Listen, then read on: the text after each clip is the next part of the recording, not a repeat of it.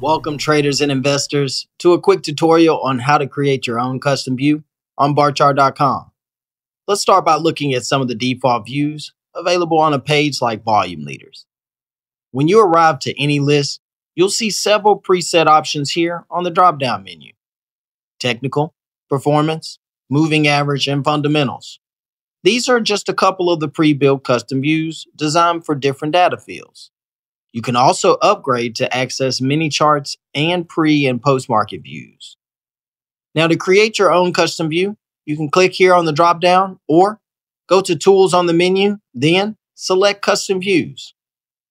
First, let's give your new custom view a name and click Add. Now, free users can create one custom view, and you can also set your custom view as the default table view and give it a description. Now, let's build one custom view together. Let's click on the drop-down or search bar here, and you'll notice there are hundreds of fields to choose from. Everything from volume and relative strength index RSI to fundamentals and options volatility data. But we'll keep it simple and diverse with 6 useful data fields: volume, market cap, Barchart opinion, RSI, average true range, and IV rank.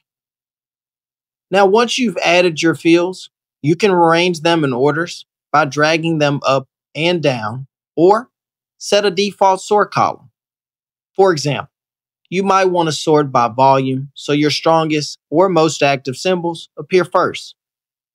To remove any columns, select the data field and click Delete. And to clear these settings, just click here. Now, when you're all set, click Save. If you want this custom view to show up every time you view a list, check the box to make it your default view. Remember, free users can create one custom view, but you can upgrade to unlock more custom views, which you can arrange the order here. Now, it's time to put your custom view to use. Let's go back to Stocks on the menu and use the volume leaders again. Let's select the new custom view from the drop-down. Your columns will load instantly and in the sorted order that you prefer, giving you a personalized data layout that fits your strategy. You can also use custom views with your own watch list. Let's click on Watch List at the top of the menu. Here, you can adjust the custom view on the drop-down to analyze these assets by your preferred data fields.